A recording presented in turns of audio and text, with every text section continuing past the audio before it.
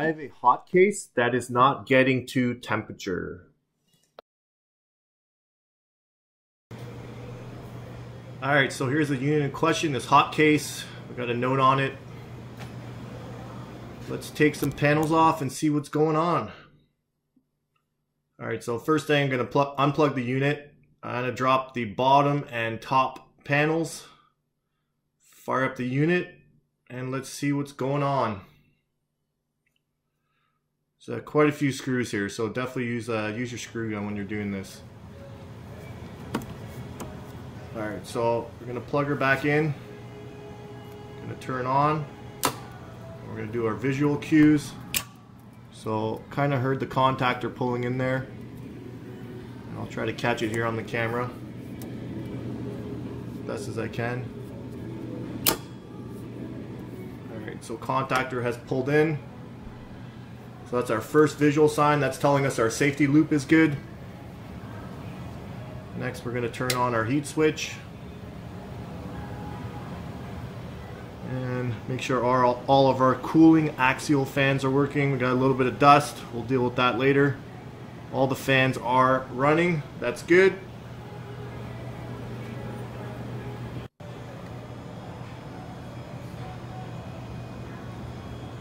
And I notice here the last one's set to number 10. So that's kind of hinting us why would they have that one so hot. So there's probably an issue in that section there, but let's start with the bottom elements. So I'm getting 3 amps, 3 amps, and the last element here on the edge, the far left one, I'm getting. Alright, let's go ahead and test all the top elements now. So we'll start left to right. So element 1, we're pulsating 2.3 amps, that's good. Let's move on to element 2 here.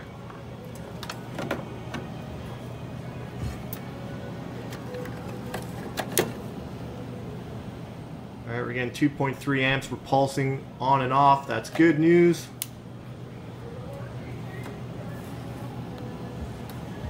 Let's move on to the next element.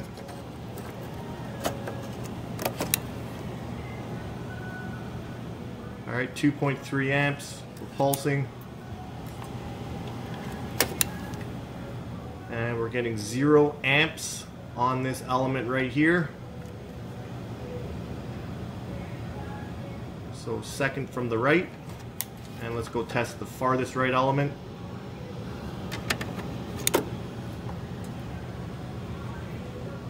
I can't really get the meter in there. Let me just pick the wire up here. Just gonna use my meter lead. Don't put your hands on wires when it's live. I know it's insulated. You don't know what's cut or what. Yeah, let's not touch wires. Okay, we clamp on 2.3 amps. Alright, so let's break down this schematic before we jump into it. So we had a couple visual hints here. Okay, our contactor coil was pulling in. So this guy right here was pulling in. Okay, so what's that telling us? It's telling us this whole circuit here is good, so we can ignore this whole circuit here. All these components are working as far as we know because we clamped on.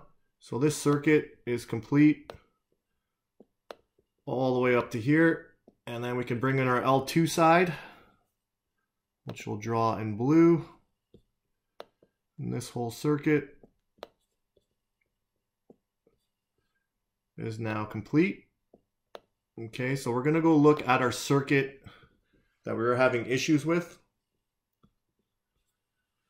And the circuit we're having issues with is the upper heater, and more specifically RH6. So what we're going to do is we're going to identify our load, okay? Our load is right here. The second thing we're going to do is test for power. So how I'm going to choose to test for power is I'm going to come off of the relay right here, incoming power to the relay to here. Okay, so we're going to test here and see if we have 208. And then from there, we'll take the next steps. Alright, so let's test power into the relay. We have a good 208 volts, so that's good. Alright, so we had 208 at the relay, so we can finish drawing our lines here. So that means we have power to this point. And it means we have power to this point right here. Okay, the only way to test this line here would be to go right on the element. That's not doable. So it is possible this line's broken, but that's not really what I'm focused on right now. So my focus is going to be right here. Is this relay closing? Okay, so is this relay opened or is it closed, letting power flow through? Okay, so how we're going to go test that is potential difference. So we're going to test from this point here on the relay to this point here. Okay, 0 volts would mean the switch is closed. Potential difference. 208 or anything other than 0 volts will tell us the switch is in the open position. Alright, so let's go ahead and test across the relay. Let's see if this relay is opened or closed. So we're getting 202 across the relay. The relay is open. Alright, so we tested from here to here. Okay? And we got 202. So that means this switch is in the open position. This is where we've lost our power, right here. Okay? This relay here. So what closes the relay contacts? The coil. Okay, so we're going to go find our coil, which is right here, control 6. Okay, and what this does is it sends DC voltage to our relay coil. And if our relay coil has the correct DC voltage, then those contacts should close. This relay is looking for minimum 3 volts DC. Okay, I think the range is 3 volts to 32 volts DC. Anything within that range, these contacts should be closing. So we're going to go ahead and test these the coil of the relay to see if we're getting the correct DC voltage. Alright, so you can see the rating there. You got to look really closely. It's 3.5 volts DC is what we're looking for on the minimum side. So let's set our meter to DC voltage. And let's see if we're getting the correct voltage at this coil. So we're getting 5 volts DC, we're pulsing. 5 volts, 4 volts, 0 volts.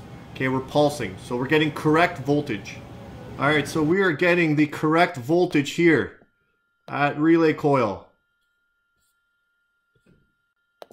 So we're getting the correct voltage at our relay coil. That means this bridge here should be closing. It's staying in the open position. What does that mean? It means the relay's bad. We're getting the correct DC voltage to the coil. The contacts are not doing what they should be. They should be closing. So that means inside the relay, these contacts are not closing. Okay, we should be able to close this circuit. So we need a new relay. Alright, so I'm just going to quickly go over how the voltage should look like. So it should be pulsing like this from 0 volts. And if you look closely, you're going to catch it. 174 volts there. So it's pulsing 200 volts back to 0. Opening, closing, opening, closing. Alright, so let's go ahead and unplug the unit. And the last thing I want to check is to see if this element's bad. The element may have blown the relay. So let's just do a quick ohm test. 88 ohms. That element is good. Alright, so I'm just going to go ahead and clean out this unit really quickly. Just vacuum out all the dust.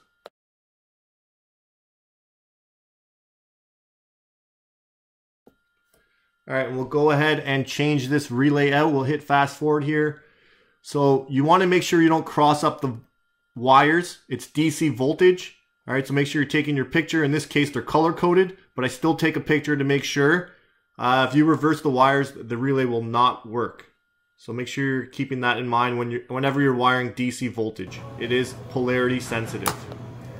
Alright, let's go ahead, fire the unit back up. Let's go test this element. And let's see if she's pulling any amperage.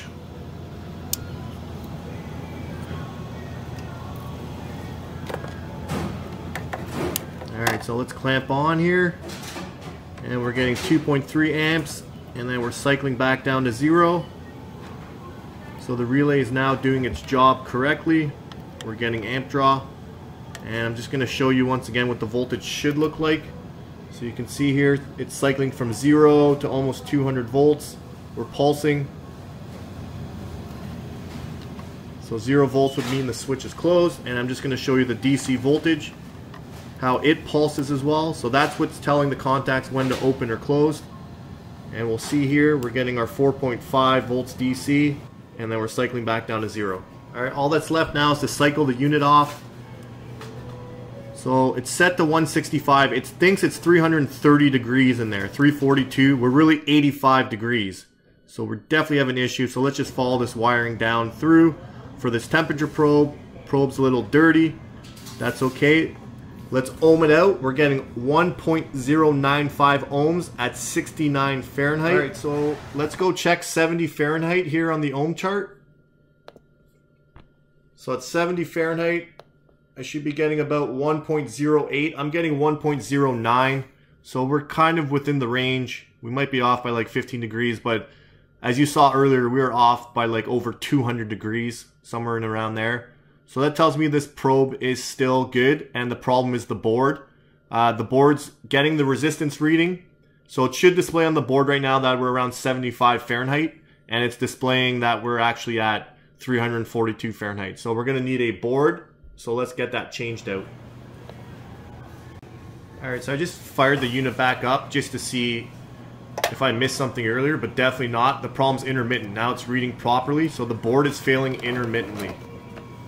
And you can see 81 versus 87. So let's get this board changed out. Alright, so we'll just hit fast forward here and we'll get the board changed out.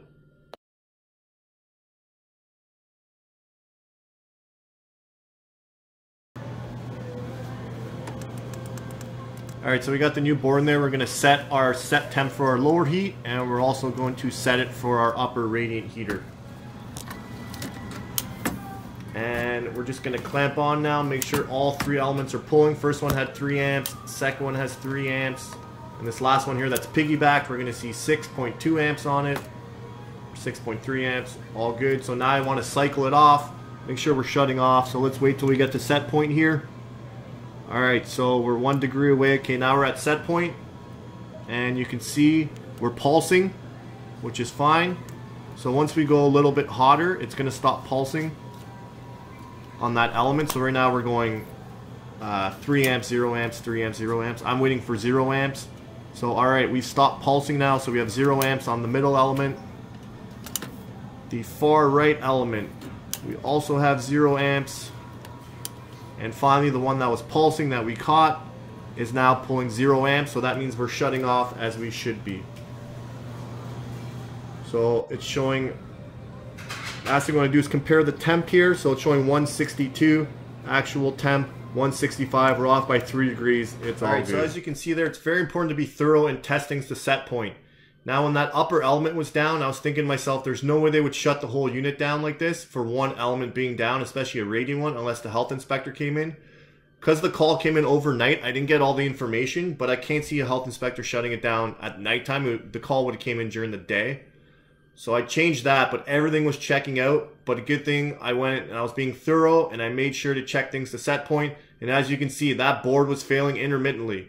So if I would not have tested at the set point, I would not have caught it. Now the first time when I dropped the panels down, you can see I was getting amp draw.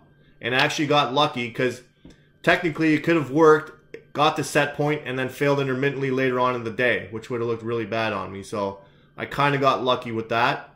Really easy troubleshooting there. We just got the ohm chart, and it either told us if the probe was bad or the board. In this case, the board was bad. So let's just move over to DC voltage. So we're testing it like any other contactor or relay. If we have power at the coil, it means the contacts are going to close. So we're going to set our meter to DC voltage. And in this case, we're allowed 3 to 32 volts DC. So as long as we're getting that voltage, even if it's for half a second, the contacts will close. So in this case, we're using a relay. The reason why we're using a relay instead of a contactor, if you notice, the contacts are constantly opening, closing, opening, closing. If we do that on a contactor, it will burn it out. Okay, we're pulsating heat. Why we're pulsating heat? It's because we don't want to go way past the set point. So we're set at 165, or in this case, the upper rating heats were set to number 6. Once we get to the desired temperature, we're going to shut off the relay, but then we're going to turn it right back on just so we can maintain temperature. So another thing with DC voltage, you cannot reverse the wires. So you got to make sure that you're checking which wires go where, plus and minus. So you should be checking your wires for everything, but more importantly on DC voltage, we like to check our wires on 3-phase units.